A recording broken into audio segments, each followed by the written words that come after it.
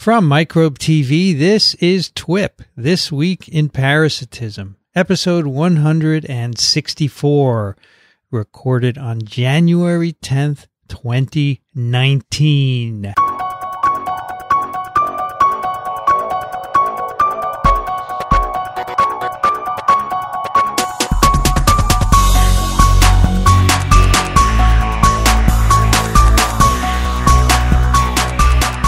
Happy New Year, everybody.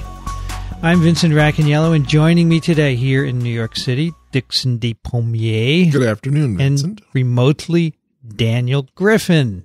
Hello, everybody. And good afternoon, Daniel. This is our inaugural episode of 2019. Yep. The first of perhaps 100 episodes this year, if we can do 2 a month. Let's hope.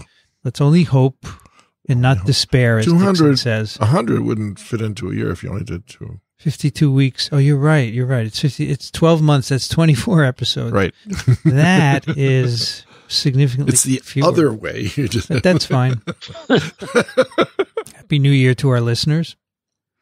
And to celebrate the new year, I have an email from Adil who writes, "Dear Doctors, it was wonderful to have a new episode with which to end out the year. I know you would hardly go fishing for compliments. Sorry, I had to get in on the puns, too. But you certainly deserve them. Thank you for a wonderful year of podcasts. I am so glad I kept listening to NPR long enough to hear that segment which referenced your show, Right. as I've been hooked ever since. I wish you the happiest of New Year's and look forward to a 2019 full of the best kind of earworms." Earworms. What's the drug for earworms, Daniel? I think, don't you just burn those out? You listen to something else and get a new earworm. It displaces the old earworm. 2019 with 24 TWiPs, right? Yes. Yeah, it's a nice little thing. 24 TWiPs. In 24 weeks. All right, now let's jump right into our case from 163. Daniel. This will be good. All right. I'm realizing that, people like the same thing. We all grew up with things like Scooby-Doo. So I like to start this exactly the same every time, or close there too. So for those of you tuning in for the first time, or those of you tuning back in, I will either introduce or be reminding you of our case from the last TWiP. We saw a gentleman in his 40s, and he was a gentleman. We call everyone a gentleman, but this was a fine young man. And this fine young man, gentleman, who came in with a chief complaint of a problem with his nose that had been going on for 2 years. He relates this story that about 2 years prior, he had initially there was a headbutt from a friend. Later, there was a bonk to the nose with a surfboard. But he initially noticed a little bit of bleeding from the nose, some scabs. And he tells us a little bit more about where his background is. He was originally a New Yorker, actually, but he has spent much of his life going back 20 to 30 years ago in the southern eastern part of Costa Rica, not far from the Panamanian border. He owns a surf shop, a bed and breakfast there. Spends a lot of time there. He tells us, just as background as we go into this, that 20 plus years prior to him developing this nose issue, he had an ulcer on his hand. It was actually, the edge was scraped, and they gave him a diagnosis. They said, "This is what you have." They then gave him 20 days of an injectable medicine. This then healed. So he thinks that might be relevant as we chat a little bit more. His nose was getting worse and worse, and so he had actually gone and seen an ENT, ear, nose, and throat doctor here on Long Island. They had looked into the nose and seen that the entire septum was destroyed. There was a lot of destruction inside the nose, and they were recommending that he get nasal reconstruction. Their initial impression was that this was all due to trauma. He was hesitant, came and saw me. We looked and saw that, yes, there was a lot of destruction to the septum. Actually, the whole nose seemed to be sort of collapsing. The left nares was mostly closed. And he had a lesion. It started as a non-healing ulcer right at sort of the entrance to the left nares, and now over 2 years has progressed. And so we're going to leave people and And the couple questions: how do we approach this? What are we thinking about? And ultimately, how are we going to respond? All right. Dickson, would you be so kind as to read the first case guess? I would love to. So it says, Ivan writes, Dear TWiP legends, let me first tell you how great you are. You sure you want me to read this? That's why I picked you, Dickson. Okay. I discovered your Twix series podcasts about a year now. So far, I haven't had time to listen to all of them, but enjoyed them very much every episode I have. I'm a second-year resident of ECVP, European College of Veterinary Pathologists, at Zagreb, at Department of Veterinary Pathology, Veterinary Faculty, University of Zagreb, Croatia. Currently, I'm doing a lot of studying because my board exam is just a bit 1 year ahead. Now, regarding the case, which really seems quite straightforward, the unlucky sufferer from Long Island had mucocutaneous leishmaniasis caused by L. brasiliensis.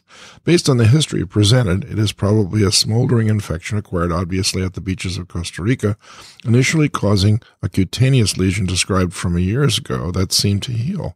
My guess is, however, that the protozoan was not completely cleared and remained safe somewhere within the macrophages or dendritic cells and now causes the mucocutaneous form of the disease.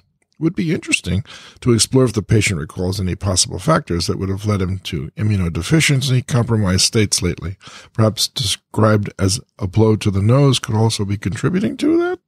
I'm adding a few words, but that's okay. But it is more probable that the surfboard hit accidentally, or accidental hit, was actually a coincidence and that the lesions on the nose are already developing at the time of the accident.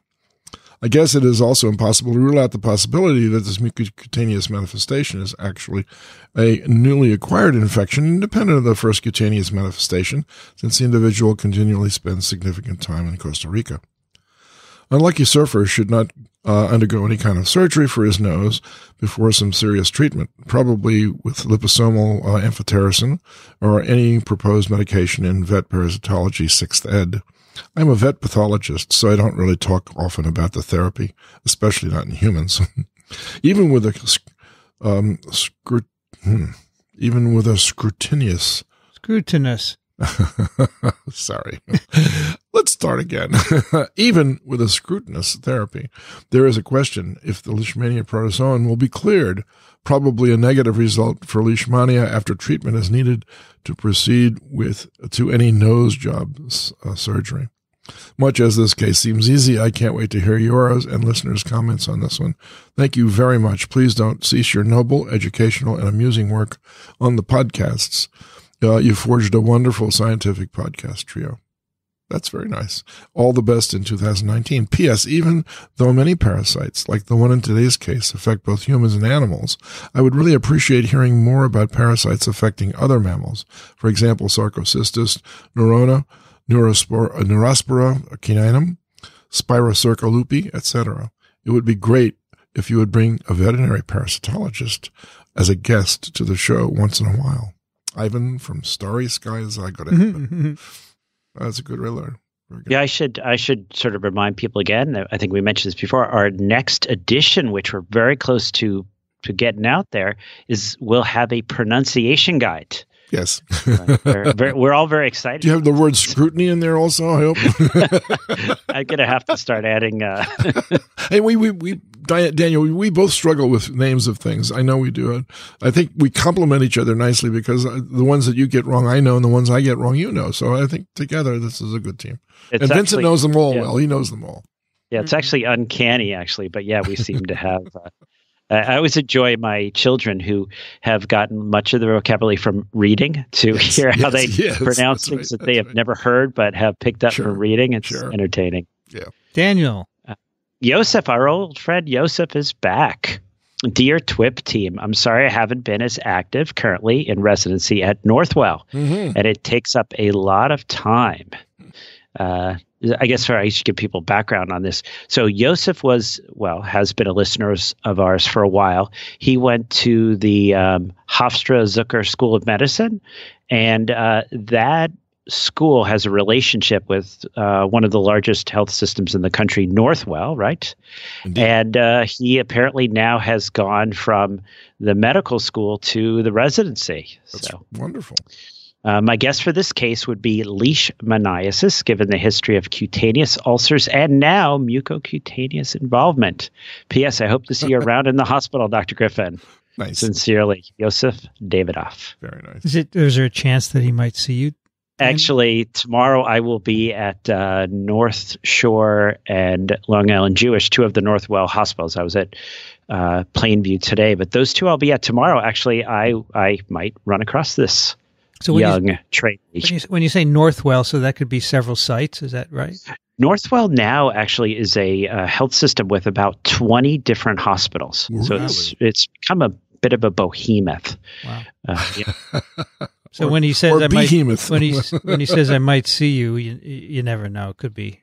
Right. Well, the Northwell residency is at the North Shore Manhasset Hospital and the Long Island Jewish Hospital. So I spend time at those hospitals. Do we know what kind of resident he's become? I don't know. He's got to let us know. I'm hoping in general internal medicine on his way to infectious disease and tropical medicine. There you go. There you go. Till writes, Dear Twipsters, when listening to TWiP 162 during my daily commute, I was overjoyed to find I had actually won a signed copy of PD6. I was positively energized the rest of the day. Since you guys really inspired me to dig deeper into the wonderful world of worms and protozoans, I'm looking forward to receive a hard copy of your book for shipping. Please find my mail address below. I think if I remember, Till is from Germany. As for the case of TWiP 163, this was an easy one for the regular listener. The man in his 40s from New York is likely suffering from mucocutaneous leishmaniasis, also known as espundia. It occurs only in the Americas from Mexico to Argentina, with the majority of cases occurring in Brazil.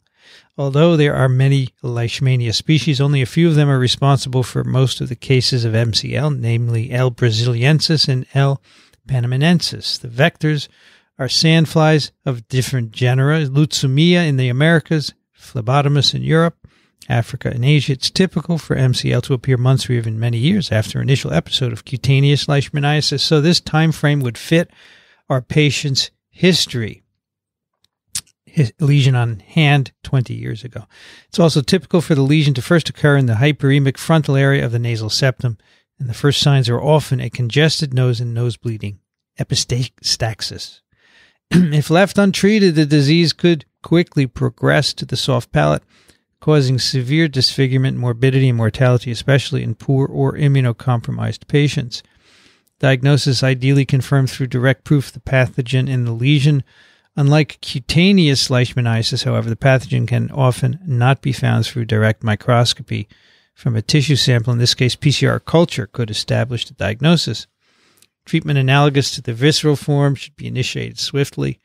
In the setting described in New York City, this would most likely be with liposomal amphotericin B, 20 to 30 milligrams per kilogram total dose spread out to at least 5 injections over 21 days. We typically give 5 doses over 21 days and apply the infusion slowly over 1 to 3 hours to prevent adverse events like hypotension. In other settings, i.e. India, single-dose infusions of 5 mg per kg have been tried with high reported success rates of over 90%. Patients should definitely refrain from the reconstructive surgery since the physical manipulation is believed to be able to reactivate any parasites left. I would ask to see the patient for checkup after 3 or 12 months to make sure the treatment was successful.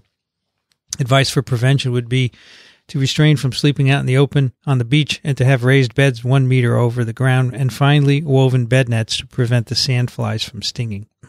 Lastly, I was a bit unsure about the need to move his surfing location, by which I understood a question of developing immunity.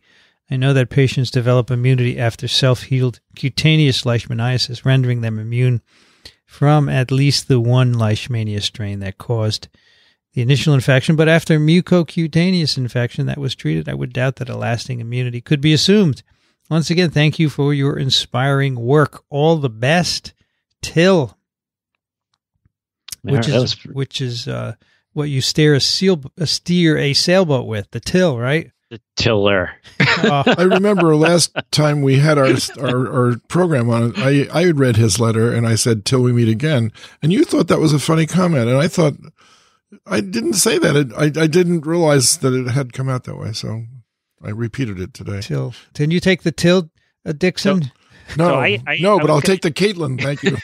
I was gonna jump in and say that I noticed a lot of times we read through all these and then we sort of jump in at the end. We do.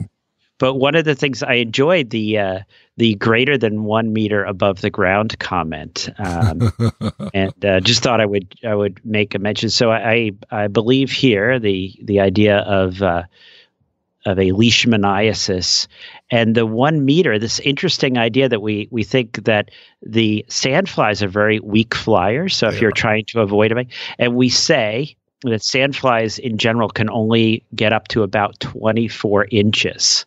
So the 1 meter, interesting enough, puts you, about 30 inches. So you're about 6 inches above the flight reach of a sandfly. Exactly. And the only sort of, I think, exception to this is this curiosity of the chiclero ulcer, where you have the people getting the bites on the ears. That's right. And you sort of wonder, how do they get the bites? Do they sit down and get within that 24-inch range? I don't know if you have a thought on that, but yeah, the greater than 1 meter above the ground, get yourself a little bit higher than the little sandflies can get. Right. Well, I think the chicle gatherers, which these people are, often have to be on their hands and knees to see if there's any sap coming out of the bottom of the chicle trees. And I think maybe that's how they get exposed.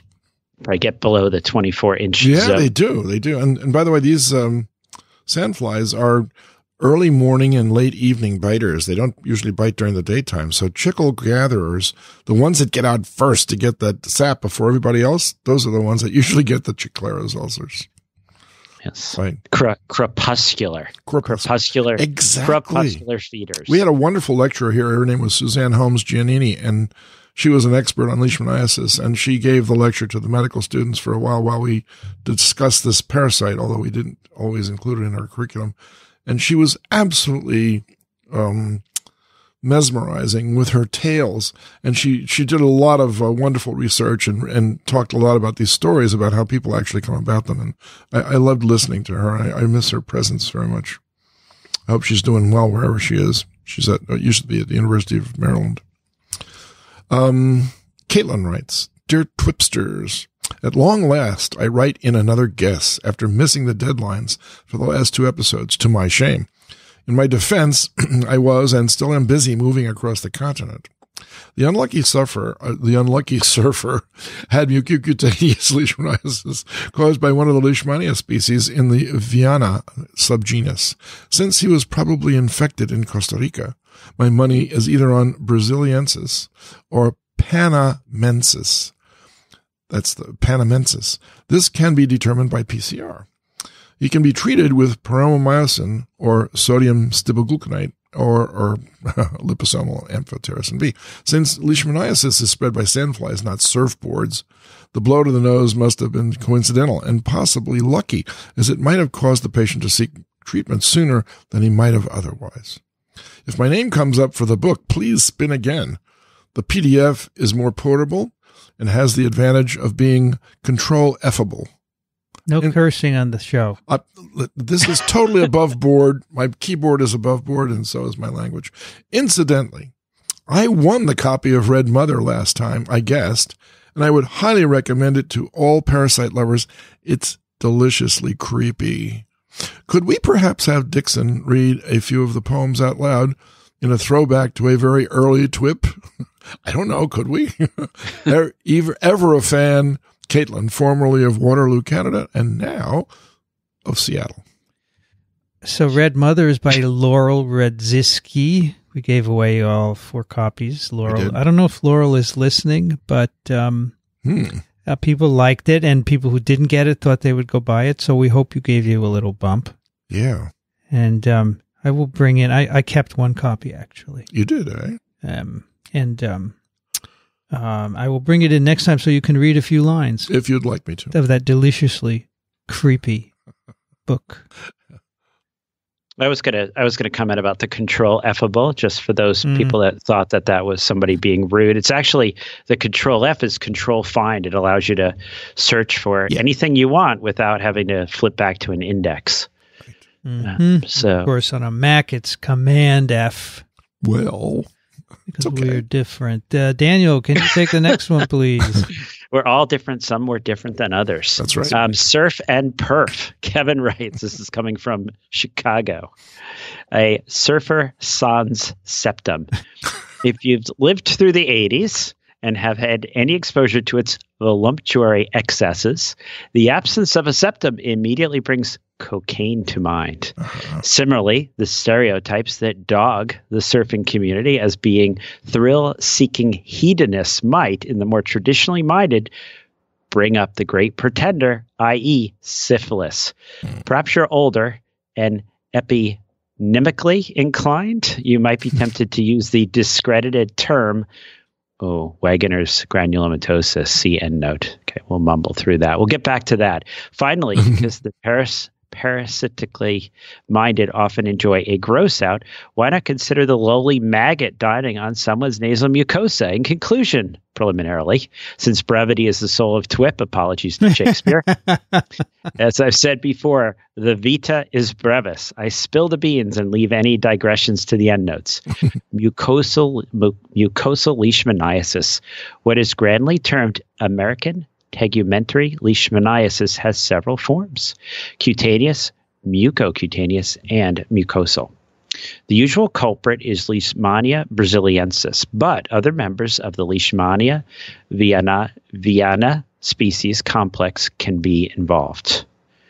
Mucosal involvement is also described in Old World leishmaniasis, though the mucosal lesions are usually contiguous with a cutaneous sore.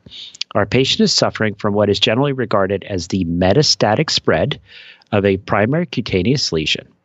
Mucosal disease can occur nearly contemporaneously with the skin lesion or occur many years after a healed or improperly treated primary cutaneous sore. Approximately 3% of cutaneous leishmaniasis cases are complicated by mucosal disease. I think we'll comment on that later.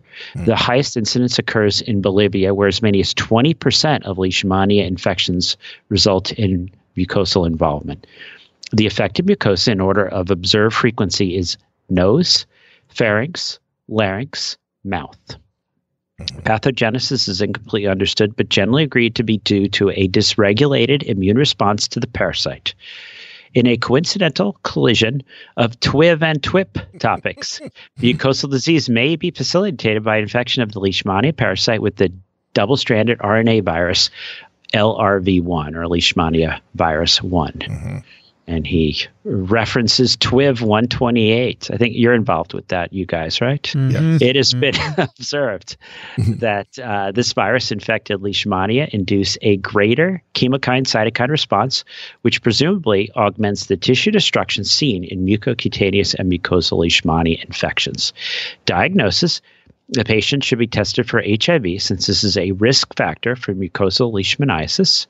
Strazula's review cites a case series of 100 co-infected HIV patients, 68% of whom had mucosal involvement. Wow. Syphilis testing is warranted due to the well-known but now very rare possibility of tertiary gummatous disease with tissue destruction of the nasal mucosa. Regarding definitive diagnosis of mucosal leishmaniasis, biopsy and histopathology is very low yield. Tissue culture and NAT and immunohistochemistry isoenzyme profiling have been attempted. PCR is currently regarded as the best diagnostic strategy. Treatment: pharmacotherapy of mucosal leishmaniasis is complex. The CDC website and PD6 list many different medicines that are used, many of which are quite toxic and must be administered intravenously. In 2014, the FDA approved a 28-day course of oral medication for cutaneous, mucosal, and visceral leishmaniasis, miltefosine, or brand name Impavido. As PD6 states, this drug is expensive. He says here $16,712 for a 28-day supply. Actually, it's $57,000 right now. What? The price has increased. What? In summary, treatment must be individualized and is a rather specialized matter. Surgical planning, reconstruction, it is reasonable to assume that complete cure of the infection should be undertaken prior to any surgical adventures. My PubMed and general internet search for a systematic review of plastic surgical reconstruction in mucosal leishmaniasis was unfulfilling. Surgery in these chronic patients is clearly a multidisciplinary affair in order to achieve a durable and successful outcome. Right. Thanks to all you TWiP professors. Right. And then there's a bunch of endnotes and references, yes, which I think we will post. I want to just note a few of these, which are very interesting. One paper here, a classic paper, has the same Espundia photo that appears in PD6.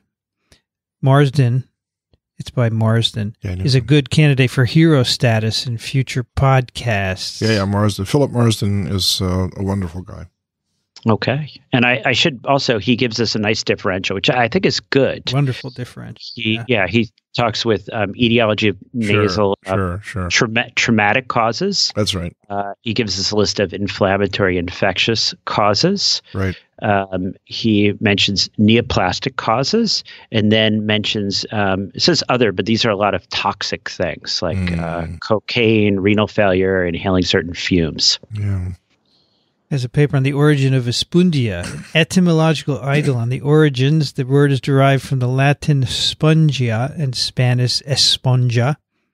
The term was used as early as the 13th century to describe an exuberant cutaneous excrescence that affected horses. Wonderful. Some case reports without a septum. Here's one summary of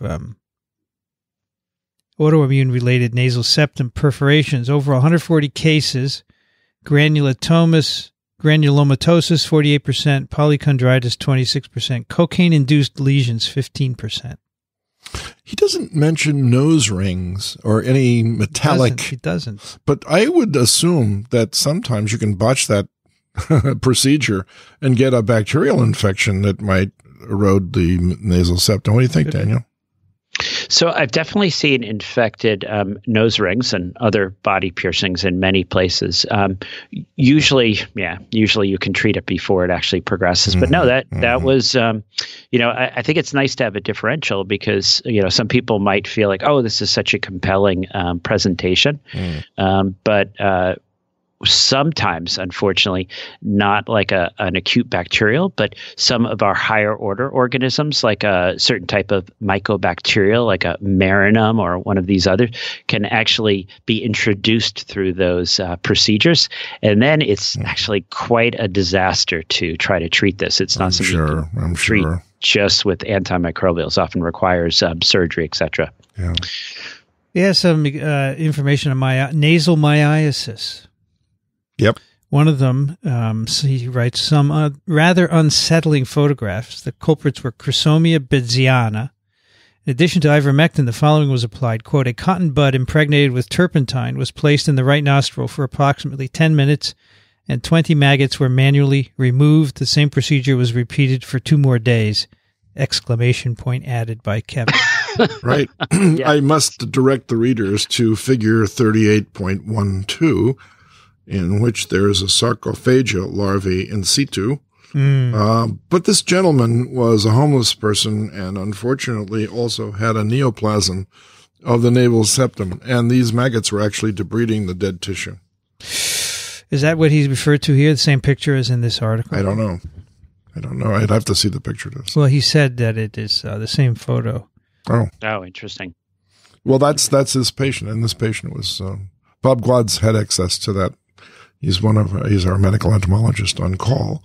And, it's disconcerting to see something like that. No question about it. He said one of these articles, they call it a demoralizing condition. Yeah. To have maggots in your nose. Yeah. Yeah. But the maggots aren't eating the tissue. They're eating dead tissue. All right. Mostly that's true. I feel much better now. Yeah. And in fact, that was the only approach in the Civil War to try to prevent gangrene from setting in these wounds that they unfortunately had to deal with on a regular basis. Yeah, and as Dickson points out, the little qualification is that we used to think it was definitive. We used to say, "Oh, maggots only eat dead tissue," but we realize they can get a little bit exuberant. That's true. So you want to sort of let them eat the dead tissue, but you got to keep an eye on them because they'll go a little further sometimes. Bob used to say that it depends on the species of maggot, but how the heck do you know? I'm not going to sit there and count the spiracles to make sure that which one I've got is the right one. So it's tough. Dave, no, even with medical maggots, you sort of keep an eye on them because keep an eye. That's right. That's right. But isn't it interesting how we've come full circle in some regards, because drug resistance and all kinds of other therapies are no longer valid in some cases, and we're right back to where we started in terms of folk medicine, or traditional medicine, I should say. Mm-hmm. David writes, "Dear hosts, I hope you all had a wonderful holiday season and a happy new year. Like this week's patient, I spent my holiday break in beautiful, sunny Costa Rica, covering a mere 0.03% of the planet's landmass, but sustaining an incredible 5% of Earth's biodiversity." Exactly. I learned that Costa Rica is home to more species of butterfly than the whole continent of Africa. Yeah. While there, I was highly cognizant of the many parasitic species one could acquire if not careful, and took precautions as to not end up as the next patient in one of Dr. Griffin's case studies. As for this week's case guess, I believe the patient has developed a case of cutaneous leishmaniasis caused by protozoans in the genus Leishmania. It is likely he contracted the parasites from sandflies on the beach in Costa Rica. It seems he had a previous exposure more than 20 years ago to something which gave him similar lesions on his hand, so if he has been returning to the same surfing spot over the years, it's possible this beach is likely highly contaminated with parasite-ridden flies. Thank you for the informative and entertaining podcast. Sincerely, David P., who I'm pretty sure I met during my visit last December to Tufts Veterinary School. Oh, great. I had lunch with a collection of students and postdocs, and someone walked in with a TWiP mug. Nice. A metal canister, one of those big metal canisters. He said, TWiP. He said, yeah, I'm a listener. I'm David P. Nice, Dylan. Nice. Very nice. I think now you're next, Dickson. Right? I am. Carrie writes, "Dear TWiP trio, in a parasitic context, a skin ulcer acquired in a tropical location immediately brings to mind cutaneous leishmaniasis, caused by one of the many Leishmania species transmitted by sandflies, and that other one with ulcers that I never remember. The combination with a lesion in the nose many years later refines this to mucocutaneous leishmaniasis caused by one of the smaller subset of Leishmania species. The fact that a parasitologist, upon seeing the nasal lesion, recognized it and deduced the existence of the past ulcer leaves little room for doubt in this diagnosis. PCR would provide a definitive test, although the diagnosis doesn't seem to have been in question. However, it could also confirm the species of Leishmania, which may have a bearing on the treatment options, although in this case it's already narrowed down considerably. Whether the patient is at risk of mucosal recurrence is also not in question. For the sake of thoroughness, however, I consulted Parasitic Diseases, 6th edition, and found and ruled out Dracunculus medadensis, or guinea worm, which can be found in Latin America but normally causes ulcers on the legs and feet, typically leading to multiple blisters and ulcers, and doesn't, as far as I know, recur in the nose 2 decades later.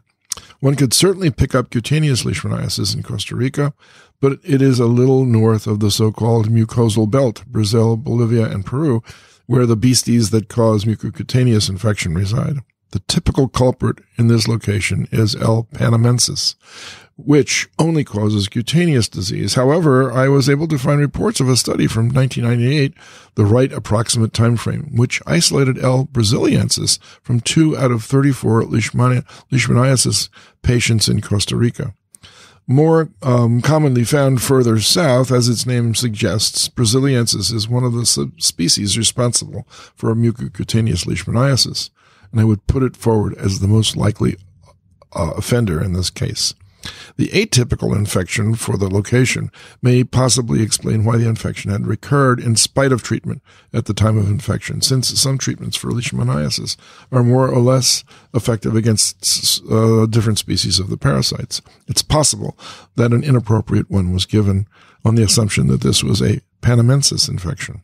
Mucosal leishmaniasis lesions will not normally heal on their own, and left untreated can result in extensive tissue erosion with severe disfigurement, and in the case of oral cavity lesions, has the potential to lead to fatal infections of the lungs. Treatment would be systemic rather than local, and quite an array of different drugs are available with different pros and cons. I will leave selection to the more qualified. I can't find any specific recommendations in the literature regarding reconstructive surgery in the treatment of a mucosal leishmaniasis. By the way, we should probably write a review article on that. But in spite of a complete lack of medical training, I will hazard common sense guess. I can't imagine any reason this chap shouldn't have his septum reconstructed, but I would think it should wait until after the ongoing infection has been dealt with. And of course, the surgeon should be appraised of the actual nature of the lesion. Thank you for another fascinating podcast from Carrie in Newcastle upon Tyne, England. And then she lists some references, or a reference, I should say. So, quick turnaround on TWiP this time. Fewer guesses, but that's good. Yes, that's true. Daniel. All right. Well, I'm going to give a little more information, and then I'm going to have you two walk through this with me. So we're going to figure out how we manage this patient. So, as I mentioned, he was told that 26 years ago, this ulcer that he had that was not healing at the time was due to a specific pathogen. And that was done. They had actually scraped the edge of the lesion, and they had given them the diagnosis of leishmaniasis, cutaneous leishmaniasis. So this is 20 plus years ago. Yeah. They'd given him an injectable for 20 days. This had then healed. So now he comes in presenting the way he does. So, we have a lot of differentials here, so I won't make you go through it. So what do we do at this point? Do we say, boy, this is compelling, and we just start the gentleman on medication, or do we do any diagnostic testing? I'm looking at Dickson because he's the only one that I can see. Well, I mean, if I were the attending physician, I would certainly want a confirmation, and I would certainly recommend a PCR, which will give you the species. Okay, just to be sure, just 100%. It doesn't take much time. I don't think it's a very expensive test, if I recall correctly, but I may be wrong on that. It's certainly not $16,000 a shot. And as a result, I think we could afford to wait another day or two before we started treatment. We've already rated 20 years, right? Exactly right. So, all right.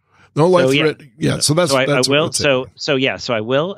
One of the first thing we did. So we call up the CDC, because that's actually how you get the PCR done in the States. Right. I sort of at the time, that he came into my office, I was wishing I was down in Lima, where we would have we would have this answer in 2 hours. Sure. But so we reached out to the CDC. We contacted them. They sent us the kit. 5 days later, we get the kit back. We do a scraping at the edge of the lesion. We send the material back off for both leishmaniasis culture and leishmaniasis PCR. Right. Okay. Right. And so now we're waiting again. Another 5. So 10 days have gone by now, and the PCR comes back negative, and the culture, does not grow anything. Really? Yeah. So what are we doing now? Is right. Well, then, maybe we took the scraping from the wrong part. That's number one. Maybe we should do it again just to make sure we got it right. Yeah, that's very interesting. I was going to tell you what the culture medium was. It's called Schneider's medium. It's an insect tissue culture medium, and it imitates the stages that live in the sandfly rather than in the human. Nothing grew. That's interesting, because even one infected macrophage with a nest of amastigotes would probably give rise to the positivity of the culture. Got nothing. Yeah. You don't want to look at this scraping? You could look at it microscopically. You could do some histochemistry. Well, you could see these little dots and dashes, as we call them. Morse code. Morse code, basically, with a dash and a dot underneath it, which represents the kinetoplast. Yeah, thank you for filling in that missing blank. I was going to say the extra nuclear source of DNA in the organism, which is true too. Yeah. I knew everything with the name of the organelle, right? Gee whiz, Daniel, what did you do? Wait. Okay. Let me just wait, Vincent. Yeah. So the problem is that the drug is $50,000, so we can't just start treating. Well, we're not going to use that drug. Another one. I'm not sure. So use that drug? So that is interesting. Yeah. If you say, we'll just start this. If you were to try to prescribe that drug, $57,000, you're not going to have a little trouble getting that. All right. Incredible. So what do we do at this point? So I'll give you a little bit of background. So while this period of time is going on, I actually admit the patient to the hospital. I put the patient on Ambisome. That's a liposomal form of amphotericin, and we actually see by 72 hours the nose looks quite a bit better. Huh. Okay. So the nose looks quite a bit better, but now here we are. We commit to treatment. I commit to a treatment of 20 days with the Ambisome. The nose looks improved, but not as good as I would like it to be. And we have our negative scraping, and we have our negative culture.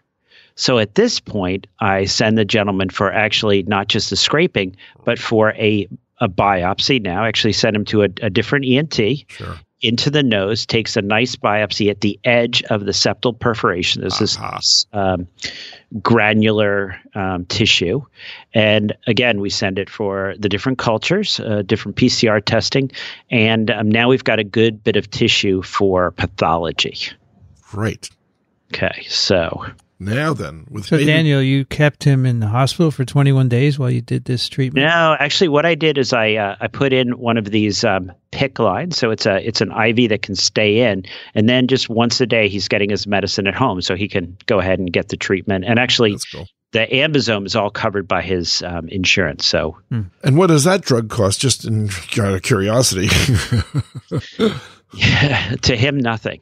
Right. But certainly a lot less than the other. Yeah, exactly. Boutique drugs, so to speak. Yep. Okay, so I'm sorry, Vincent, you had some comments. Yeah, I asked him about. Didn't I ask him already?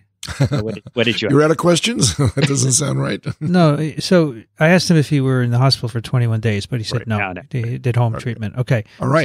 So you don't. You're not happy. So you took this new biopsy, and then you're asking us what happened to that. Yeah. So that was PCR positive and culture positive. Seems that way, and the tissue was. You could see the organisms in the tissue section. Yes. So no. So that was negative as well. Really? So and all three of them. Oh, boy.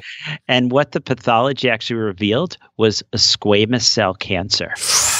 Oh my gosh. Oh my gosh. Oh my gosh. But why did it improve with the amphotericin? So that's I'm not sure about, actually, and I have to say there's two issues here. First is the sensitivity of the PCR and the culture, and I really kind of went through the literature again after this experience, and when you're at a place that does it all the time, you sometimes see reasonable 70% sensitivity. But actually, if you kind of go through, sometimes the sensitivity is as low as 40%. And remember, this is, you're sending it off to the CDC. Right. This is not a large volume process. That's right. So one issue was the sensitivity such that it was really there when we started treatment, and we just didn't pick it up. And I think the same with culture too. It's actually the culture, I would feel comfortable saying, only about 50% sensitive, even when I talk to the people in Lima who do this on a regular basis. So I've seen where you see the nice dotted dash on the scraping. Yeah. But then the culture just doesn't grow it up. So it's not a slam dunk like some other things.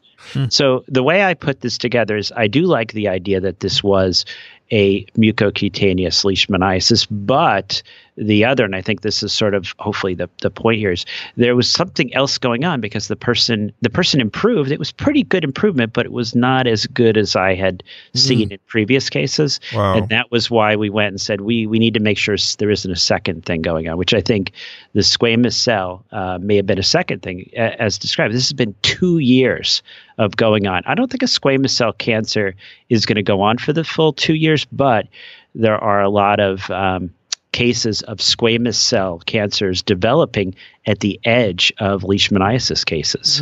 And I think that may have been what we ran into here. So fortunately, this gentleman is now seeing an ENT, is going to have removal of the residual squamous cell cancer, and then at some point reconstruction of the nose. Good Lord. So the cancer was secondary to the cutaneous leishmaniasis. That's my impression, and we have pathology confirmation that there was squamous cell cancer. We had a pretty nice but not complete response to treatment, and that was what raised for me the possibility that there's something else going on, which apparently there was when we got the pathology. So, are there other reports of this? You mentioned that this has been seen previously. Is it not frequent, rare? What is it? I would say uncommon, and most of the descriptions out there are people with the chronic untreated cutaneous leishmaniasis, and then the squamous cell cancer develops at the edge of that untreated lesion. So the other parasite that I think of when I think of squamous cell epithelioma is schistosoma hematobium in the bladder of the bladder cancer. You get lesions at the base of the bladder because the urine tends to remain there, and the offending carcinogens, together with the presence of the parasite, it has to be like near an industrial area, usually around African industrial areas, where you find the coincidence of schistosoma hematobium and bladder cancer. It doesn't always give you bladder cancer, so we think there's a co-carcinogen there someplace. But so, what about the chances for metastasis of this nasal septum epithelioma? Yeah, so fortunately, and I talked to the ENT, it looks like this is going to be localized. It looks like this will be a curative resection, which again goes against the idea that this has been for 2 years, right? 2 years would have. Right. You would think, boy, 2 years of an untreated cancer. Yeah, exactly. Yeah, so. Because with the bladder cancer, of course, it does spread and it does metastasize to lots of other areas. And that's really the reason why patients usually die from this infection. So the treatment is simply excision in this case. There's no chemotherapy, right?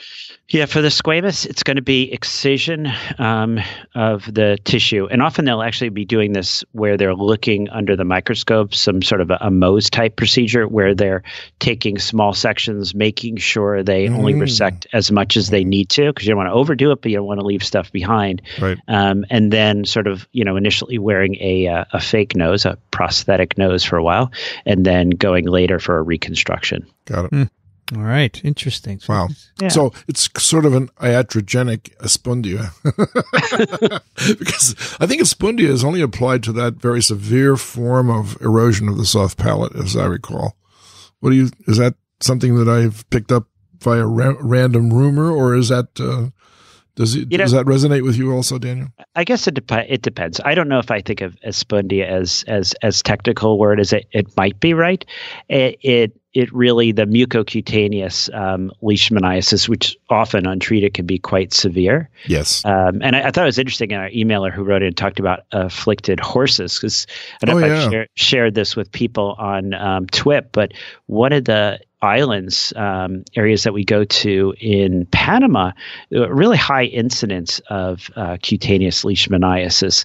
And I was hanging out one evening with a bunch of the floating doctors, and they showed me, look at this wonderful dog that we always see when we go there. And I was like, wait a second, and the dog had this nice, we'll call it cutaneous leishmaniasis lesion on its snout. Right. And so I sort of thought, like, why don't we treat this dog, and then maybe that will reduce the amount of leishmaniasis in this area. So. Exactly. Why did you call it iatrogenic, Dickson? Because they were causing it to occur, because they actually removed a portion of the tissue and caused the nose to disappear, basically. Oh, okay. But I thought you meant the case. No, no, not the case. It was just. All right, got it. Yeah, and I think also I liked just to give more homage to the differential. It's great to have a differential, right? As we see in this case, because you think that's it, treated them. Well, I did treat you. You should get better. Go away because you're not following the rules. Exactly. It's good to think about these other things. And syphilis was brought up. We're right now in the middle of, I'll say, a syphilis epidemic. Yeah. I saw a young man actually earlier today with a syphilitic guba in his rectum. Really? So we are. It's important to think about these different diseases, even when something as in this case is just so compelling. To think about what's the differential, what else could it be, and do the diagnostic testing as we did to figure out what exactly is going on. Sure. All right, let's give away a book. Hey. Now, we only have 3 entries here because all the others already got a book. And I've eliminated them. So that leaves 3 people who are in the contest. And those 3 people are, so Ivan, as far as I know, in Zagreb, didn't win a book. Till got a book. Kevin got a book. And I've included, I think David P. might have, but I'm not sure, so I'm going to include him anyway. So that's 2. And Carrie, 3 people. So wow. Let's see. Out of the 3, you have a good shot of we winning. Have a well-read audience. Here we go. Generating a number between 1 and 3. It's number 3. It's Carrie. Okay. Carrie, you won. Now, Carrie is in Europe also. Yeah. Newcastle upon Tyne. Yes, that's not Europe. That's England. It's over there. It's Brexit. Come on, it's not Europe. They haven't done it yet, right? It's over there. No, but they're gone. The European Union, I should say, right? Yeah, that's right. They're still in it. Britain never thought of themselves as being part of Europe. Yeah, I know. People say that all the time. Yeah. But I'm going to Europe. Where are you flying to? I'm going to London. Right. No, I understand. Anyway, Carrie, send me your address, and I also need your phone for an international shipment. That's all it's needed for. I have to put it on the form. And now we have a paper, which is something a little bit different. A little bit different. But we need to do different things. And this is it. This is an MBio paper, which is open access, so you can go check it out. A Tale of 3 Species, adaptation of Sodalis glossinidius to tsetse biology, Wigglesworthia metabolism, and host diet. Wow. Now, this is peripherally about African trypanosomiasis caused by Trypanosoma brucei, the vector, the tsetse fly Glossinia, yes, and the microbiome of Glossinia, which is important for the parasitic disease. Now, this fly, can I call it a fly, Dickson? You may. It's a dipteran. The tsetse fly has a limited bacterial microbiome. It consists of a primary obligate symbiont, Wigglesworthia glossinidia, and typically a secondary facultative symbiont, Sodalis glossinidius. So the Wigglesworthia has to be there. Yes. And the Sodalis is sometimes there. Right. Now, Sodalis glossinidius, its presence correlates with the ability of the tsetse to be infected by Trypanosoma brucei. That's remarkable. Isn't that remarkable? It is remarkable. So Sodalis is a interesting bacterium. It has a lot of pseudogenes, over 1,500 pseudogenes. Its genome is pretty large, 4.17 million bases, and they say this is consistent with it making a rapid and recent movement from free living to a host-restricted niche. So there are many bacteria that are symbionts, obligate symbionts, and often intracellular or endosymbionts like Wolbachia. They live within the cells of another organism, and that living often is accompanied by genome reduction. You lose all the genes for stuff you don't need because you get it from the host. And Wolbachia has a very small genome, but this is pretty big, and that's why they say it may be recent. So maybe it's in the process of becoming a fully obligate symbiont, but it's not quite there yet.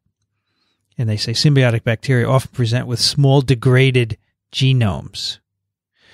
This paper focuses on Sodalis glossinidius, not Wigglesworthia. Unfortunately, Wigglesworthia is interesting in its own right because there was a scientist named V.B. Wigglesworth. No, very famous. What was he? What was his profession? He was an entomologist, and an invertebrate zoologist is a better way to say it. So if I may take a slight diversion here, just a few minutes. It's our poetry section. John Uptake wrote a poem about V.B. Wigglesworth, after whom Wigglesworthia glossinidia is named. And it's called V.B. Nimble, V.B. Quick. V.B. Wigglesworth wakes at noon, washes, shaves, and very soon is in the lab. He reads his mail, swings a tadpole by the tail, undoes his coat, removes his hat, dips a spider in a vat of alkaline, phones the press, tells them he is FRS. subdivides 6 protocells, kills a rat by ringing bells, writes a treatise, edits 2 symposia on will man do, gives a lecture, audits 3, has the sperm club in for tea, pensions off an aging spore, cracks a test tube, takes some pure science and applies it, finds his hat, adjusts it, pulls the blinds, instructs the jellyfish to spawn, and by 1 o'clock is gone. Hold on, all in the course of an hour, he's done. It's very productive 1 hour. He wakes at noon, and very soon is at the lab. Isn't it remarkable? That's great. I love that poem. I do too, and I love the name, because when you think of all the things that he's worked on, a lot of them do wiggle, and he got a lot of worth out of studying them. I've read this from a yellowed, crumbling piece of paper that was stuck on the bulletin board of my first lab here at Columbia when I arrived in 1982. The lab was empty. Someone had been in before, and this was the only thing on the wall, this poem. I think it was in the office, but I don't remember. And I saved it ever since, and it's crumbling in yellow. I'll scan it for you, and we'll post it on the news. I love it. I good. just love this poem. Good. And I've quoted it over the years from time to time. And only recently did I realize he had a bacterium and a symbiont of Trypanosoma brucei. What a convergence of coincidence, right? Correct. Because if I hadn't started TWiP, I would have never known about Wigglesworthia glossinidia. Yeah. All right, back to Sodalis glossinidius, which is the, maybe sometime symbiont, but its presence is absolutely important for Crucial for T. brucei infection. We'll get a clue about why that might be here in this paper, but we actually don't know the answer. Now, the problem with these people want to study S. glossinidius, but it won't grow in culture. And the goal of this work is to define a growth medium that S. glossinidius will propagate in, because it doesn't grow in LB, which we all use to grow E. coli, for example. It's a rich medium, but it doesn't grow in it. It needs something else. They'd like to be able to grow it so they could, say, modify it and put it back into the tsetse fly and ask what's needed for T. brucei infection, right? That would be cool. So that's what they do here. And the approach is really neat because they have a related bacterium, Sodalis precaptivus, which is a free-living bacterium, and it can grow in culture. It's highly related to S. glossinius, and Dickson said to me today, where did this come from, this S. precaptivus? Right. And I looked it up, and it was isolated from the wound of a 71-year-old's hand. He had punctured his hand with a dead crabapple stick. Right. Right. And he got an infection, and they cultured S. precaptivus out of it, and that was the first time it had been cultured. So they say it's an environmental bacterium. It's free living. Okay, it's a hippie. It's a joke. Nobody got it, I guess. So this genome has been sequenced, and they compare it to S. glossinidia, and they say, what metabolic genes differ, and could we use that as a clue, because S. precaptivus will grow in culture and S. glossinidius will not, right? Correct. So the paper is a mixture of bioinformatics where they construct metabolic pathways depending on what genes are present in these two organisms. And then they say, okay, S. glossinidius grows at this rate. If we take out these genes, how slowly will metabolites or genes? Metabolism genes. Yep. Right. Genes of metabolic pathways, because Exactly. there are other genes obviously for other structural elements and so forth, but they're just interested in the metabolism because that will give them clues about how to get a medium constructed to get this to grow in. Yeah. What was the first organism's genome ever sequenced? Organism, not virus. I think it was a Haemophilus You're right. by Craig Venter. You're right. But the next one You was want the second one. Well, E. coli. And E. coli is a symbiont of our gut tract. Well, but it's not an obligate symbiont because it will grow. No, wait a minute. Where else does it grow? It grows in gut tracts. You're right. It's not an environmental bacterium. Nope. But it will grow in culture. It's part of our normal microbiome. It's not highly reduced, right? And that's, what were there, 3,200 or 3,800 genes, something like that, compared to this organism. How many species of Soldalis are there? I mean, you're asking these general questions first just to tease the audience into thinking about how big of a spectrum are we talking about for this genera? A genus, I should say, this genus. I don't know how big it is. Because when you were talking just now, and Daniel was saying, but these are metabolic genes. These are genes that regulate metabolism, basic, energy metabolism. I envisioned a scientist sitting in an empty laboratory. There are no test tubes. There are no benches. There are no seats. And he's pointing, or she's pointing into the air, and springing into vision are these holograms of metabolic pathways and their interrelatedness. And you can put your finger on one and point to it and eliminate something and see what else comes in. We're almost at that point of having that kind of data, aren't we?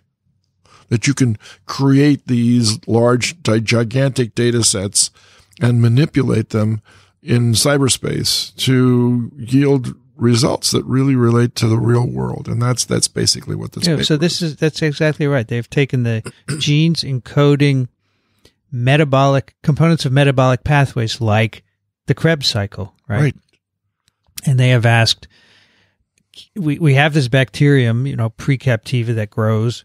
And if we take away this gene, how slowly is it going to grow? So they computationally model it. And these are actually computationally modeled. They give names to these metabolic data sets. Right. Actually, there's one that was already proposed. It's called IEB458. Okay. And then they make their own. And actually, I'm not going to go through the data. What I want to do is say the experimental part is a mixture of them manipulating the metabolic gene sets computationally and asking what's the outcome. Right. And actually doing experiments to say, okay, can we... You have to confirm it. Can we confirm this? And they start with a medium. They have a pretty minimal medium and it doesn't grow. And then they start adding back things, which is informed by the difference between these two genomes. Right. So I don't mean to... So it's a very simple paper in the sense that they do computational analysis and then they simply grow the bacteria in broth and measure the optical density. So we're now at the stage of where physics was many years ago, where you had two groups of physicists, right? We had experimental physicists and we had theoretical physicists. And never the twain shall meet. They didn't talk to each other. They read each other's papers a little bit, but look at where we've advanced to that stage. Now we have the Hadron Super Collider. We're thinking about, doing all kinds of other big time experiments with lots of people's money. And now you've got biologists that are doing exactly the same thing. You've got a theoretical biology group. You've got an experimental. You've got the same group now in both places. And they can do everything by simply analyzing something in cyberspace and then taking that and putting it into the lab and saying, is it real or not? Well, Dickson, that's the goal here. This is magnificent. The goal of computational biology is in part to eliminate wet experiments one day. You still need to confirm something. Well, maybe. Like this one. But their argument is if our database is sufficiently large, of course, we can predict anything. And the way it's happening now on a lower, besides what we're doing here, this has been going on for structural biology for some years. Can we look at the sequence of a protein and completely predict its three-dimensional structure? Right. So right now we don't have enough structures to do that. No, but once your database is sufficiently large, you could do it. Correct. And here, the same idea. Can we look at all the genes encoding metabolic enzymes and transporters and so forth and predict how this is going to grow? And if we take away individual genes, yes. Right. And you're right. Biology is headed this way. People want to put down the pipettes and sit at a computer and do these experiments. And it would be a lot cheaper, wouldn't it? Yeah, but you still need... You could confirm it, but it would still be cheaper and quicker than the way we do it today. If there's time, I'd like to come back to this concept. There will be time, because I'm going to now tell you the summary of these experiments. Oh, good. So they defined a growth medium. They call it SGM 11, Soldatis Glossinia medium number 11. Right.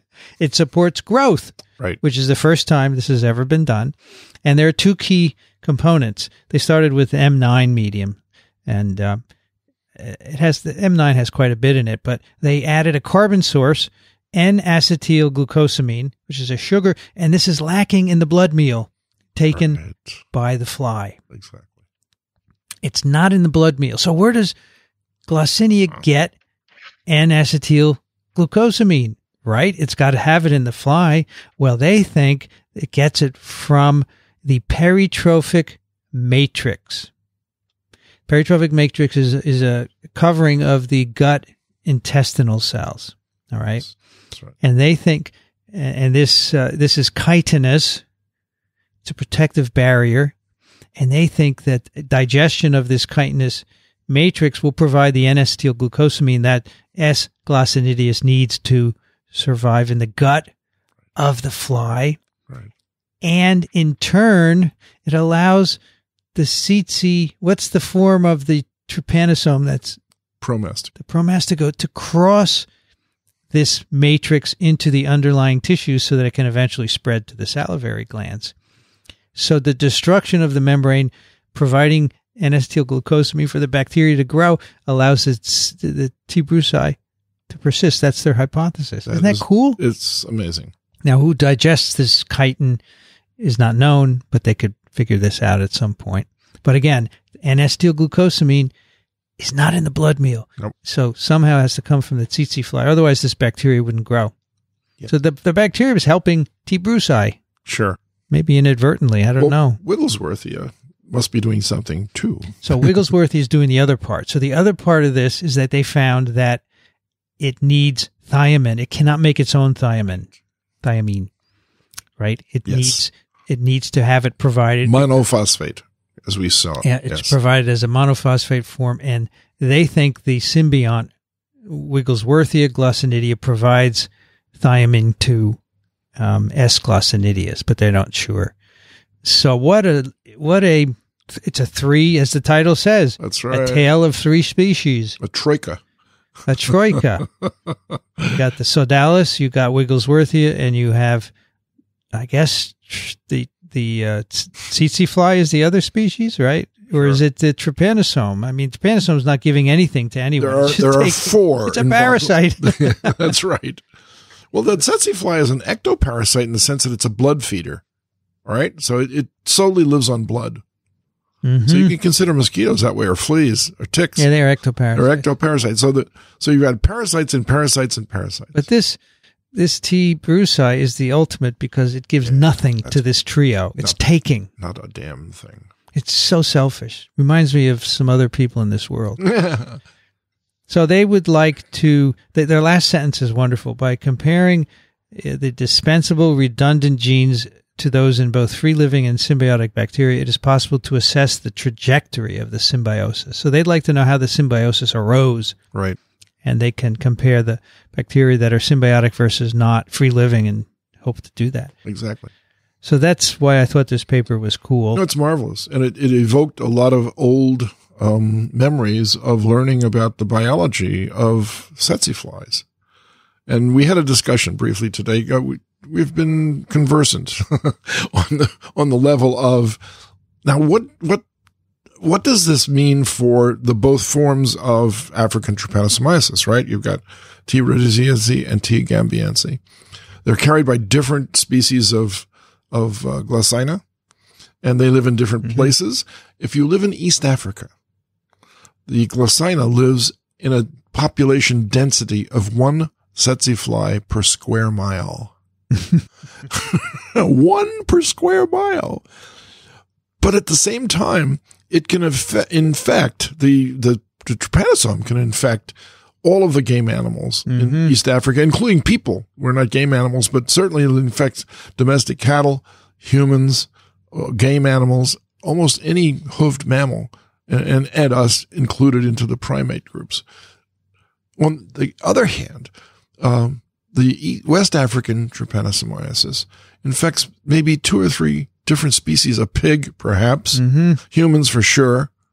And there are millions of Glossina along the rivers of West Africa. That's where they breed and that's where they stay. So the difference between West and East African Glossina are huge. And now I wonder whether or not these symbionts are found in the East Africa and West African forms as well, because I don't know where this one came from either, but we were talking about the biology of Glossina. Okay, so they're very caring, loving mothers.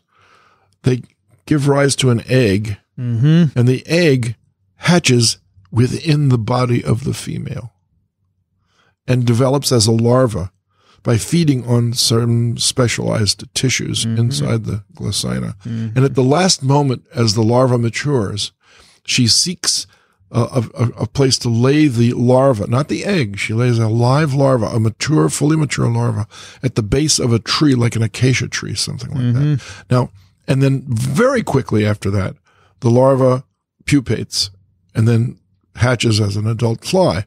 So maybe that's where Soldalis comes from. That transition between the larva and the pupa, right at that moment of being deposited on the ground. That's where it picks up the symbiont. And maybe some are in some trees and some are not in other trees. You said, what was the source of this? A crabapple.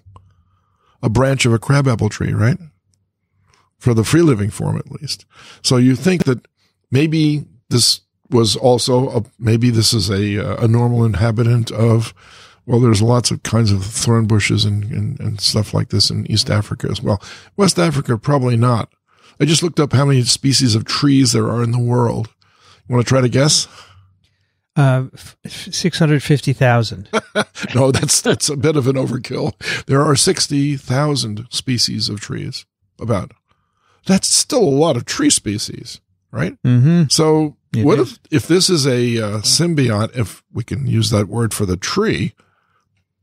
I don't know. Maybe it's found in only certain kinds of species of trees. Who knows what? It allows your mind to wander off into the larger fields of ecology and relationship biology, which is what parasitology is a small branch of, but no pun intended.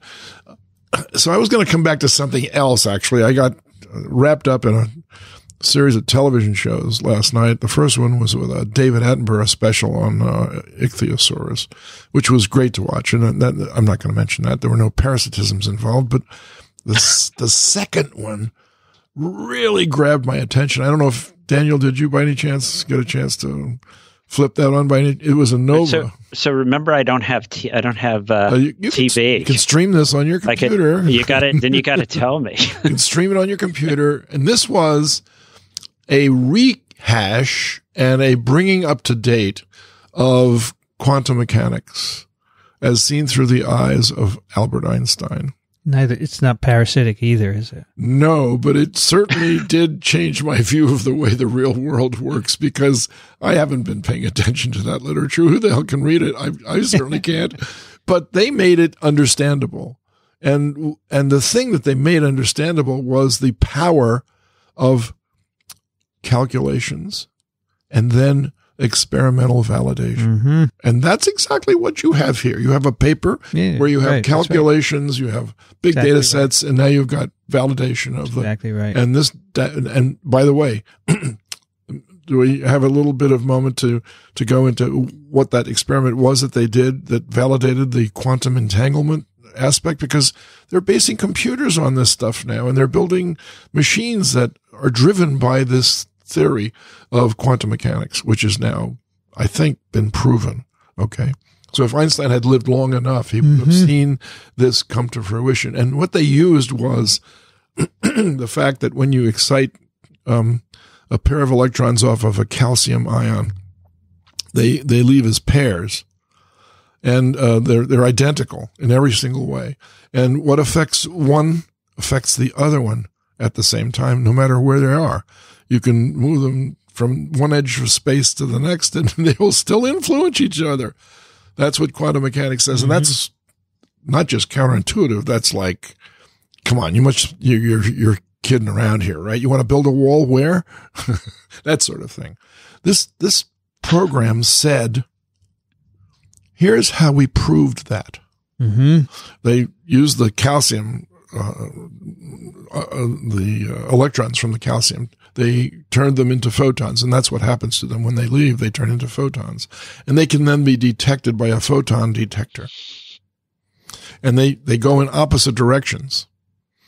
Don't ask me how they got them to do that, but that's their worry, not mine. But the setup was to have a central facility where they generated these pairs of calcium photons, and they directed each of the set of pairs into a separate observatory in the Canary Islands.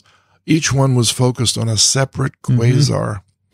The quasars were emitting light at variable frequencies, okay, because they have they spin rapidly and they emit huge amounts of radiation, and it's random. they fluctuate between two random things like this, and so they set the slits to accept the photons based on the randomness of the light that was received from each of these quasars. Now, that means that there's no way that you can synchronize this if you decided to say, well, yeah, it's your filters that's giving you the result. The result that they were looking for was whether or not both photons went through the filters at the same time, regardless of the filter. And if that was true, then the quantum entanglement hypothesis becomes fact. And this was a kid, he was in his 20s. He was doing this as his PhD thesis at the University of Vienna. And he commandeered 2 very large telescopes plus this experiment that was going on in the central building. And the weather didn't permit it to occur for 2 separate times. And then finally they conducted the experiment and they got a result 2 months later after the calculations were made that absolutely confirms the theoretical expectations from the calculations for what entanglement actually is. And I was stunned at how clear, okay, this was a clarity of explanation, because there's no way to explain quantum mechanics to somebody off the street, but they did it. They showed you how they did it. And they said, this is a conundrum. We don't understand how this works. We're going to try to find out. Here was the setup. It's very simple, but very difficult at the same time to actually ensure that nothing else is going on. And that's the problem. There could be lots of different things going on. And they hearkened back to a meeting that was held in, I think it was in Germany, but I'm not sure. No, it was England, I think. Now, again, I'm blacking on this, but this program is downloadable. You can actually watch it. A group of very prominent physicists, they said that half of them went on to win Nobel Prizes, gathered to discuss what the meaning of matter is. What is reality? That was the title of their meeting, and it lasted like a couple of days to a week. And Niels Bohr and Albert Einstein were the protagonists of this scenario because they both had conflicting views as to what the inner circle of particles really meant. And Niels Bohr turned out to be correct.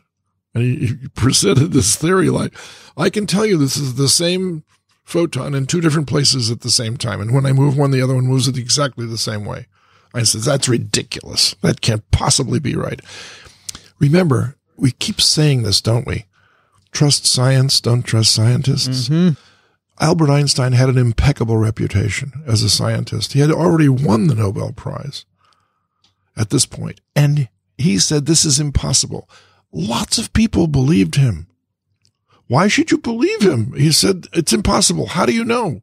Have you tested it? Have you gone into the laboratory? Have you done an experiment? No, it just doesn't make any sense. I don't believe it. That's like Jim Watson. A little bit. He says, I don't believe it. What do you mean you don't believe it? Here's the math. Check it out. It's impeccable mathematics. There's no other interpretation except this. So as something as bizarre as obviously quantum mechanics, which I don't pretend to even understand a little bit of it.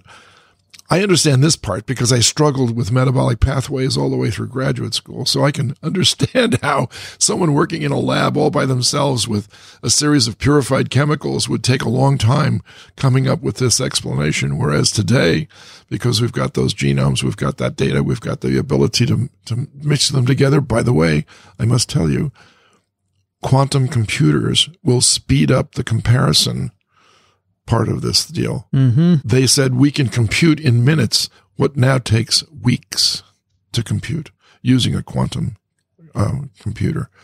Qubits, I believe the units are called qubits rather than transistors. All right. So that's my philosophy entry into 2019. Mm-hmm. I'm astounded at how far the human condition has come and how much knowledge we have gained and how little we understand our world, given all that knowledge.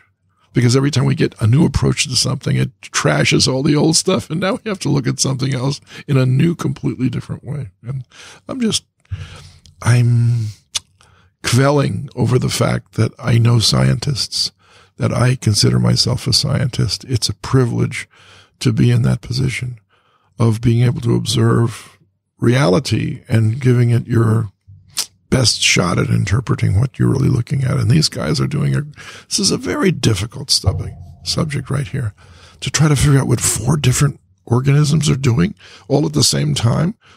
That's almost an impossible, like 2-body problem versus 3-body problem in physics. Right, they have the reductionist approach, which is exactly start with one and you grow it, and let's see what we can do. Yeah. So, Daniel, you like this paper? I do, actually. And I think, as everyone's sort of suggesting, I think this is a little bit of what's to come.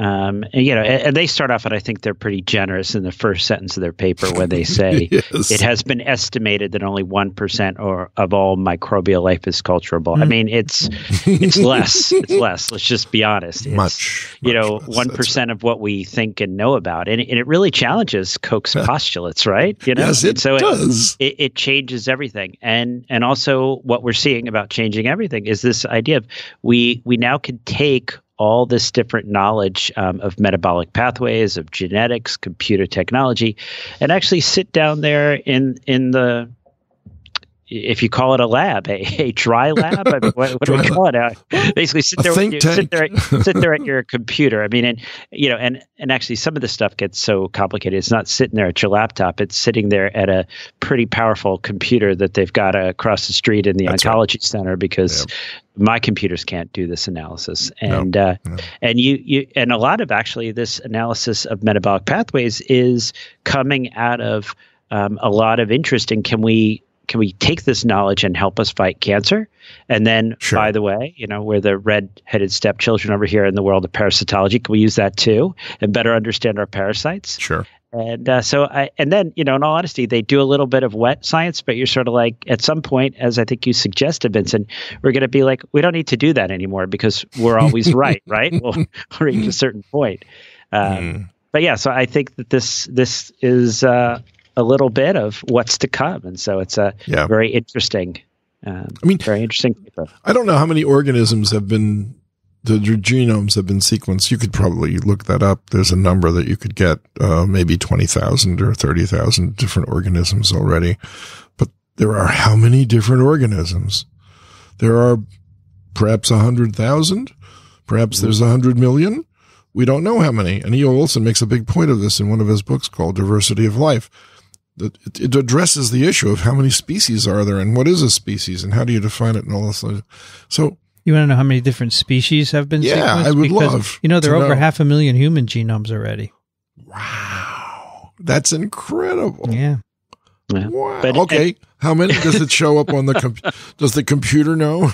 Yeah. Ask Dr. Google. I was also going to say, and we're seeing here this called in silico analysis, where they're looking at this organism and saying, okay, now we want to grow this. What do we put it in? The same type of technology is being applied to how can we grow cells. And I remember, you guys all remember Michael, who was involved with Dr. Goff in the contagious cancer cells. That's right, from clams. From clams. And I remember Michael and I talking one time about, the challenge was trying to grow these cells in culture. And this is a great technology that you can apply. Yep. You get the exome from the cell, you see what it can and can't make, you figure out what it would need to be able to grow. And so you go from sort of, hey, let's try 20 different, insect media, 20 different cell. Let's just actually do the science. And then it should hopefully generate a media that we can then use. And then maybe we do a little subtle changes. But this is exciting stuff. So Daniel, that's a great point to raise too, because I remember in my youth, as they would say, the very first cell culture, right? Which was used to grow, I believe, poliovirus, and I'm mistaken. And they gave a Nobel Prize to the people who were able to do that, and they were Enders, Weller and Robbins. And Weller was a parasitologist by training and became the dean of the School of Public Health at Harvard. I know his son pretty well, too, who also was a parasitologist. And how interesting is, now that was the first cell culture that was definable, right? And you had Eagles Medium and Medium 199 and MEM and all kinds of other abbreviations. But today, these are designer media. I mean, you could design one per, like a rock-eating extremophile, which there are, by the way. It's crazy because the statement that only 1% has been culturable, well, they're all culturable if you know what they eat. And the answer is, how do you know what they eat? Here's how you know. Yeah, it's impressive. That's amazing. Dickson, you have a hero for us? Now we have something completely different. Yes, I do. Or, yeah, a hero. I have a hero. This is one of my personal heroes that I have lauded throughout my career as a parasitologist because of his connection to the worm that I used to work on in the lab, called Trichinella spiralis. And so how do we come to know about a worm called Trichinella spiralis that causes trichinosis? And here's part of the answer. This gentleman's name is James Paget. He's an MD, and indeed you might recognize his last name as the moniker on a disease which is named after him, Paget's disease, which, by the way, as I recall, he also suffered from, and that's exactly where the disease got its name, because of him. He lived from 1814 to 1899, and he grew up in England, and he was a student at St. Bartholomew's Hospital in medicine. And I'll just read what I've written. Paget observed the first parasitic worm infection of humans to be identified by microscopy. He did so while attending medical school at St. Bartholomew's Hospital in London. The parasite was Trichinella spiralis and was seen in a piece of muscle tissue obtained at autopsy from a 51-year-old bricklayer who had died of tuberculosis. Paget went on to become a famous pathologist. High among his other accomplishments, he described the pathological features of the bone disease that bears his name. And this seems a bit specialized and a bit, how can this possibly be a hero when it's such a narrowly focused discovery? Well, it turns out there's a subtext to all of this, and I highly recommend people going to the website called the Trichinella page, and on it there's a section in history, and there's a section on the discovery of Trichinella. And Paget wasn't the only person to observe this worm in the tissue of that cadaver that day. In fact, it turns out that the director of the British Museum of Natural History, James Richard Owens, received a similar piece of tissue from the same cadaver via another route. And since there were two microscopes at the British Museum of Natural History, both Paget and Owens had the privilege of seeing the first parasitic infection caused by a nematode in the muscle tissue of a human. That led to a number of things that transpired after that. It inspired a whole bunch of other people to go looking in similar tissues for other parasitic infections. And, you open windows up when you do something for the first time, like Roger Bannister running the mile and under 4 minutes. That was the first time that was ever done. You can now find people trying to break the 3-minute mile, and they've done that. And then the next thing you know, they've got, well, how far down the minutes can you reduce the speed, or increase the speed and reduce the mileage? At any rate, so that's what this represents. One of those discoveries that by itself meant nothing, but when you apply that to a lot of other things, it just blew the window open. So he's a hero of yours, huh? Yeah, very much so. Very good. Very much so. All right, that brings us to a new case. Oh boy, Daniel. I was going to say that I don't think we've broken the 3-minute mile. I think 3:43 is the current record. But well, you're absolutely right on this. I've got my statistics a little bit off. Sorry about that. Were you a runner, Daniel? I like to think I still am. I was actually when my running career ended, I was training for the Leadville 100, and which is a 100-mile race. My goal was to finish it within 24 hours. And I was doing a trail run with a buddy of mine, and boy, did I get hurt. I was about 15 miles in, and I thought it was a shadow, but it was actually a bit of uneven surface area. And so now I run, maybe 3-4 miles a few times a week, but much less than my former glory. But my son is a runner.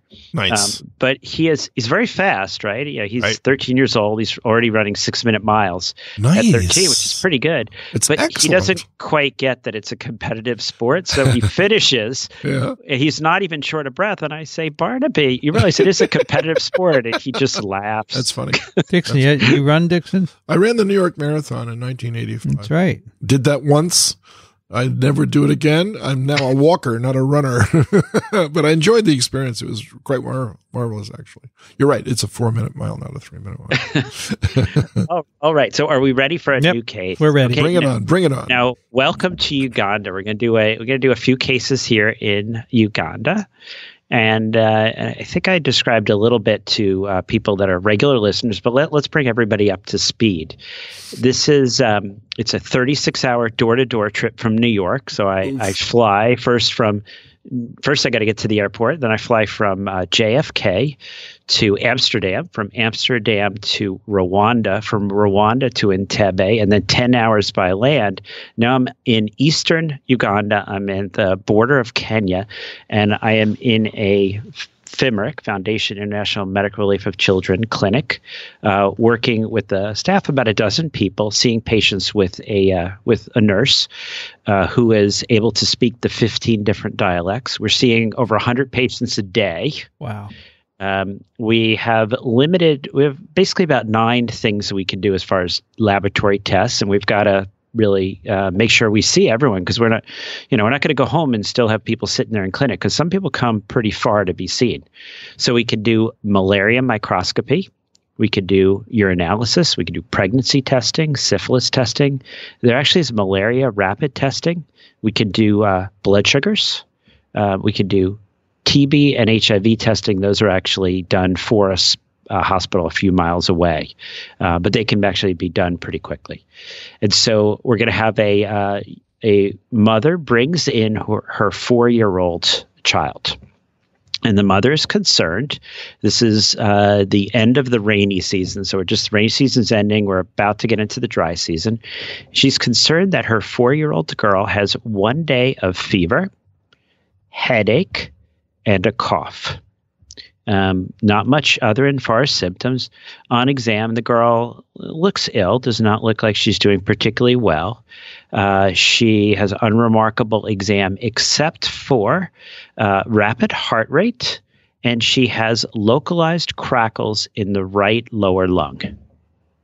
Okay.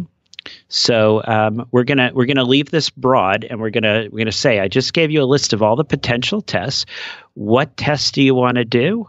What are we worried about? And then based upon what you think we might be worried about, how are we going to approach treatment in this young girl? And why does the age of 4, why is that a sort of a important point in this case? Mm-hmm. Right. Now, this is a child of a bigger family, or only child, or? No, several children in the family. And the mother is just bringing in the one child who's sick, and the others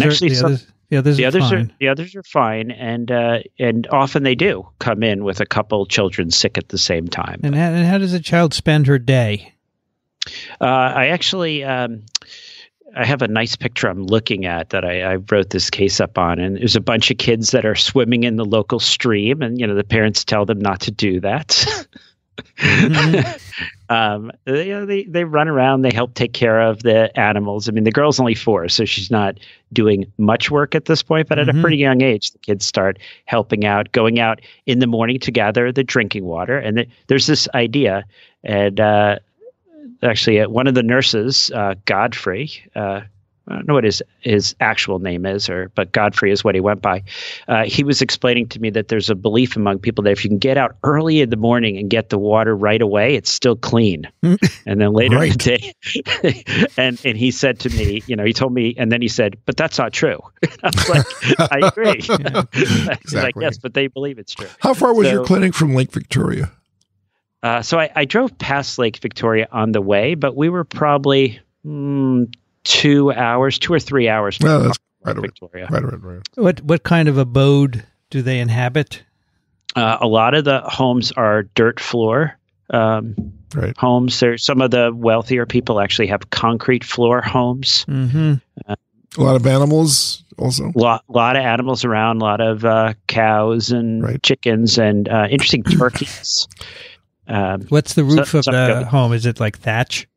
So a lot is thatch. A few of the wealthier people have either like a tin, or a few people have actually concrete type roofs. Right. Okay. A lot of wild animals in the area?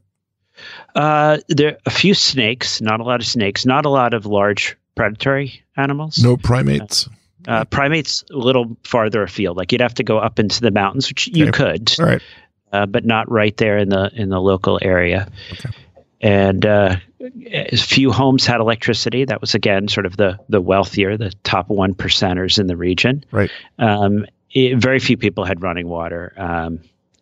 None that I know of, other than I think the hospital had some kind of a setup, sort of a modified where tanks were filled, but not, How many mothers with little kids 4 years old showed up to your clinic during the time you were there? Oh, lots. Right. That's what I thought. This was a diagnosis that we made probably 30 times a day. So sure. Yeah, exactly. Picking a representative among the... Right. Wow. I don't have any more questions. Oh, Dickson knows. He's there. Well, it does sound familiar, that's for sure. Okay, very good. But I could be wrong. Maybe I was wrong about this nasal septum case. Science, not scientist. Exactly. Does that go the same for doctors? Trust medicine, not doctors? I hope so. I don't think so. I think you trust your doctor. Trust me, I'm a doctor? If you don't trust your doctor, change. Yeah. No, well, Daniel knows that for sure, because that's... No, you have to. I think you have to put a certain trust in your doctor. You do. But not your scientist. No, they have to convince you, though, that they're on your side and that they're trying their best to help you help yourself. Right. I want to just read 2 emails here so we don't stay too late. Cool.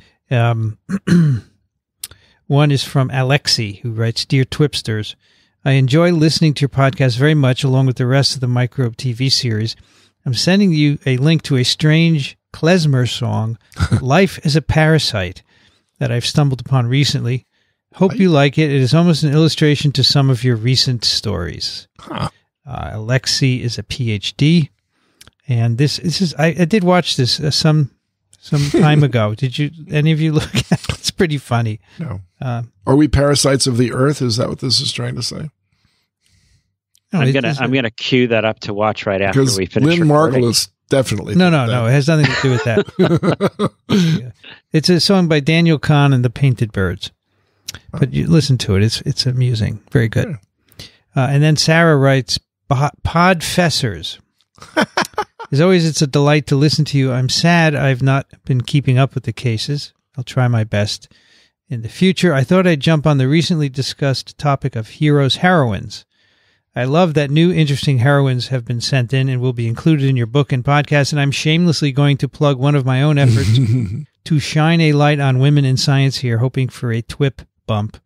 Me and the SciComm Keen Science Girl Glasgow volunteer crew have started a new blog series called Science Girl. It's Science GRRL of the moment, where we feature profiles, interviews of women out there doing some cool science on our blog and Twitter. We hope to inspire others to learn more about science and perhaps even pursue some equally cool careers.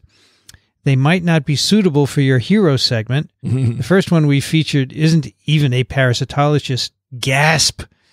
but are for sure worthy hearing from and about nonetheless. Feel free to share with hosts and audiences on your other TWi series podcasts. So this is a blog called Science Girl Glasgow, all one word, but the girl is grrl.wordpress.com. We'll have a link in the show notes. Forever your faithful listener, Sarah from right now, New Zealand. Right. P.S. If this is read on TWiP, I love the weather segment. It just contributes to the chill conversational atmosphere and is genuinely interesting. Just skip it if you don't like it, or just suffer through. It's really not that long. It's currently 21°C and very sunny here in Auckland. Sunscreen absolutely needed, but yikes, the weather here is changeable. We have rain rivaling Glasgow some days, and last week it hailed. It really spoiled our avocado picking. It helps with my Christmas feeling, though. A sunny barbecue Christmas dinner just doesn't seem right when you're from Sweden. All right. That's TWiP 164. Please send your questions, comments, and guesses to twip@microbe.tv. And if you like what we do, consider supporting us at microbe.tv/contribute. Daniel Griffin is at Columbia University Irving Medical Center, parasiteswithoutborders.com. Thanks, Daniel. Pleasure as always. Dickson Despommier is at Trichinella.org, which wouldn't exist unless James Padgett had been around. There you go. And thelivingliver.org. Thank you, Dickson. I enjoyed this immensely. This was a great episode. I'm Vincent Racaniello. You can find me at virology.ws. Music on TWiP is by Ronald Jenkins. Thanks to ASM for their support. You've been listening to This Week in Parasitism. Thanks for joining us. We'll be back soon. Another TWiP is parasitic.